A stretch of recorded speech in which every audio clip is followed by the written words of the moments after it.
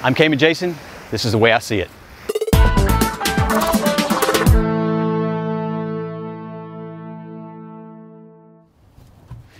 Welcome to the Westside Grand Cayman, guys. We're out here on a dive boat called Juggernaut with my favorite dive crew from Ambassador Divers, and today we're going to talk a little bit about lens selection.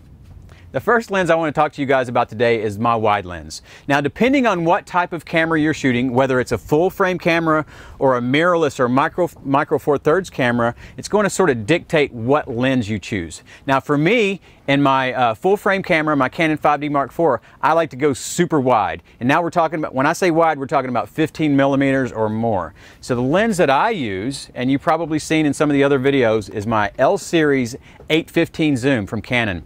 Now, this is a super wide lens, and this lens plays double duty for me. Let me explain.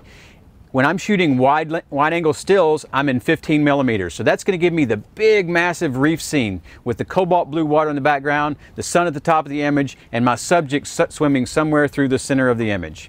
Now, when I go into video mode, my Canon 5D Mark IV actually shoots a crop sensor video, a 4K video. If I'm at 1920, 1080, it's okay, it's cool, it's all good to go. But when I go into 4K, the camera goes into a crop sensor mode. So then what I can do, because I'm shooting the 8-15 zoom, is I back the lens out to 8-9 millimeters, and that puts my video back at that 15 millimeter aspect. So it makes it as if I'm double dutied up on my lens. I've got a wide lens for my 4K video, I've got a 15 millimeter for my stills, and it's the perfect lens for this format for me. Now, if you're shooting a micro four thirds or a mirrorless camera, you're going to shoot a different lens. And the reason for that is your sensor is always got that crop. So if you want to get a 15 millimeter like what I shoot, you're going to have to shoot a 10 millimeter lens to get that. And then there's a multiplication factor, and that's going to land you somewhere around 15 millimeters. For those of you who aren't into wide angle and macro is your thing, looking for those little tiny blennies and those little Pedersen cleaning shrimps and all the little tiny stuff that you find hiding in the dark recesses of the reef, you're gonna want to look for a macro lens. Now, for me, because I shoot a full frame camera, I shoot a Canon 100 millimeter macro lens. Now, again, this is a setup for a full frame camera, but this can also be used on a crop sensor or a mirrorless camera. Canon camera. And what happens if you put this 100 millimeter on a crop sensor camera, you're going to come out with something like 160 millimeters. So for those of you shooting that micro four thirds or mirrorless rig, you're going to want to go with about a 60 millimeter lens to achieve this sort of 100 millimeter effect. Now, again, this is good for little critters about yay big, maybe the size of your finger. Now, if you want to go into that super macro range, you're going to want to use a diopter. And they make a few of those. Some of them, depending on what type of camera you have, some can go on your lens internally inside the housing. Others are wet diopters that go on the outside of your rig that you can put on underwater.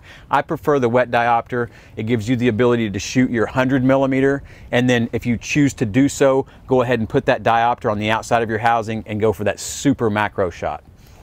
Now, as you can see here, when you change from wide to macro, you can't simply just change the camera inside the housing. You also have to change your port. So when you're purchasing an underwater rig, it's important to understand what your objectives are. If you're mainly going to shoot wide angle, you're going to want to go with a wide port. Now, these are very expensive, so you want to make sure you get it right. And each housing manufacturer has a port specific to your camera and its lens. So you want to check that out before making any decisions on what lens port combination you're going to buy.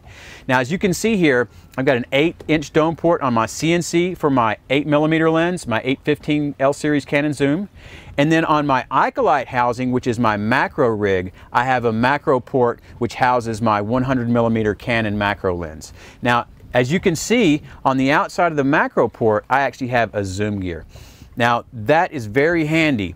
When you shoot macro photography, whether you're shooting video or stills, it's very difficult for your camera to pull focus on those tiny little creatures. So basically, when you're shooting macro, the key is to get the critter's eyes in focus. And it's very difficult to do that without the ability to manually zoom your lens. Some of the new mirrorless cameras are better at autofocus than some of the older models, so you may be able to pull it off with autofocus function on your camera, but for the most part, you're going to want to use a manual zoom ring. And as you can see on the outside of my Icolite rig, that comes built into the port. So whether you guys choose to shoot wide angle or macro, do your homework, make sure you get the right port for your lens. If you have any questions, please leave them in the comment section below. Guys, please be sure to like and subscribe. Follow me on Instagram. I'm Cayman Jason. This is the way I see it.